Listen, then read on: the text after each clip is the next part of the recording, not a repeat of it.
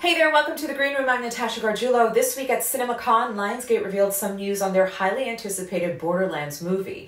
Now, the film is an adaptation based on the popular video game, and it stars an ensemble star-studded cast led by Cate Blanchett, Kevin Hart, and Jamie Lee Curtis.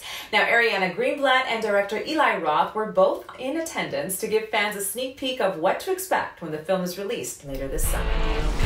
Legend has it there's this massive treasure hidden in some secret vault.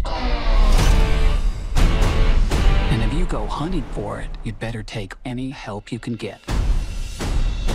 Tiny Tina was such a trip to play. I think I played a bunch of the video game and I watched all the clips, and I think I watched a lot of gamers talking about the movie and their opinion on Tina.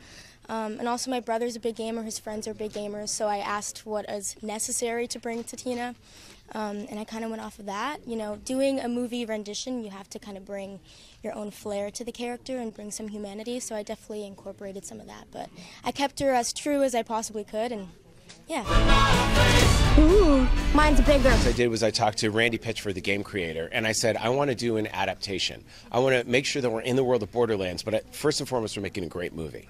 And if people play the game, they're going to love it, but if you've never played the game, you're going to love the movie. I think definitely kind of just like the physical transformation I went for with the hair and the costume and even the voice, different like fluctuations I would do. I love looking as different as possible for characters, so that was definitely fun. And also just working with Eli and collaborating with the character was like so fun every day.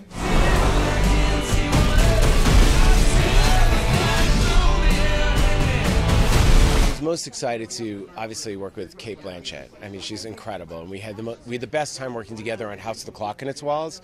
So as soon as I had Cate, I knew I had a chance to get Jack Black to play Claptrap. Once you have Cate Blanchett, it's easy because Cate comes on and everybody wants to be in scenes with Cate. So then Jamie Lee Curtis signed up, Kevin Hart, and then Florian Montanaro, and then just the discovery of this century, which was Ariana Greenblatt, pre-Barbie. So she came and she just rocked it in the audition, and I knew she was going to be perfect. And as soon as we saw them all together, we all just started laughing, and that's always a great sign.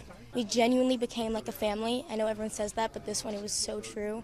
And every day was so fun. I mean, Cate and Jamie, just working with them and learning from them was such an honor. I wanted something that was visually spectacular and fun from start to finish. I wanted the tone of a movie. I didn't want to make the heavy, oppressive, serious sci-fi. I wanted you just grab your bucket of popcorn and have a great time at the movies.